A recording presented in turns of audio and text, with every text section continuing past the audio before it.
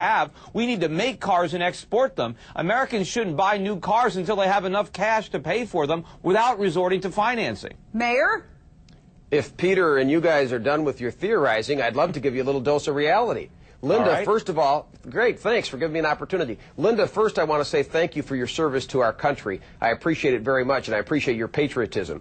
And a little patriotism in the economic markets would go a long way, too. You know, to listen to the theory of a guy like Peter, a former Wall Street wizard, one of the guys that helped bring us to this condition, it's very interesting. But the reality is that, unfortunately, Peter, we don't live in this perfectly balanced free market world system. So the beautiful theoretical system that you'd like to establish in the United States doesn't work in a global economy where we have a completely unequal playing field. So when you talk about the government robbing from other people, which is total bull, in order to save the auto industry, the reality is... Where do you think they get the money? Can I just finish? I'll just be quick. Let me finish. We're competing against other countries, Peter. The problem is these companies aren't competing in a pristine capitalist free market environment that you envision in your head. This is an uneven marketplace. Why isn't Toyota and Honda facing bankruptcy? Why isn't Toyota and Honda facing bankruptcy?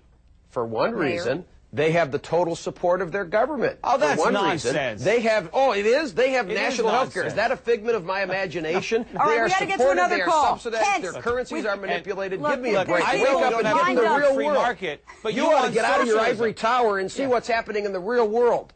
Yeah, all right. I know what's happening in the real world. Time out, gentlemen. We've got a call. We got these callers waiting. Kent in Michigan, your question or thought, sir? Okay. Am I there? Yes, you are. Okay. I would just like to say this. I think our Congress needs to quit picking on the auto executives. Flying... Are you an auto executive? Absolutely not. I'm a part-time retired, not a very wealthy guy. But I will tell you, I did buy some GM stock a couple days ago because I think we need them, and I think they will do right by it. But my point is I get awful upset when I hear the Congress dictating to these auto execs what exactly they have to do to justify this loan. Loan, I say. They gave, $350 billion to the financial industry and never... All right, but, this is the whole question. Shouldn't have done that either. Is it really a loan? I mean, usually with a loan you have collateral or your mom has to co-sign it. Something. Now, look, the government, first I said, the government doesn't have any money. They have to guarantee the loans or they have to take it out of the economy. But they shouldn't have given Wall Street a quarter. You know, you bought stock, the caller bought stock in General Motors with his own money. I've got no objection to that. But I don't want the caller buying stock in General Motors with my money. I want to make my own decisions. But the fact is the government did bail out Wall Street. And they shouldn't have. Billions and billions of dollars with no strings attached. You know what? I'm not even... Guess what? We got to go to break. Time out. I'm going to be taking your calls on the bailout next. Plus, is the Victoria's Secret fashion show yet another...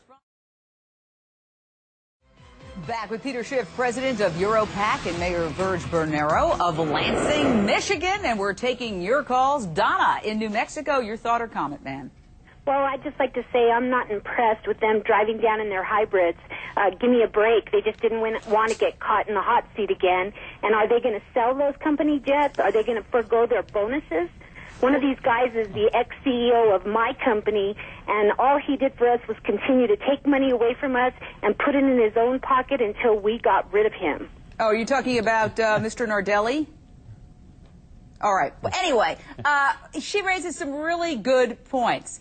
She raises the point is about corporate culture, but the corporate culture that's gone bad isn't just in the auto industry. And I'll stack up the of course the jets need to be sold, and we need to change corporate culture across the board. Well, they're going to sell the jets. But I will stack up the production of the American automobile industry against that of Wall Street. Well, guys like Peter come from there, and Washington any day of the week. This industry has helped produce the middle class in this country. They have a great record of success, and they're worthy of our support. You keep raising the straw man. I was completely against the Wall Street bailouts from day one. I agree. Every Wall Street firm should be allowed to fail. There shouldn't have been one dime for Wall Street. But two wrongs don't make a right. Well, and on top of that, we do not want the government dictating to our automobile industry what cars they should make and how they should make them. Well, I disagree. I think we should dictate and say all electric, switch over, get rid of the SUV. Money. And it's like letting the post office or the army make our cars. The government is incompetent. I've read some of Peter's stuff.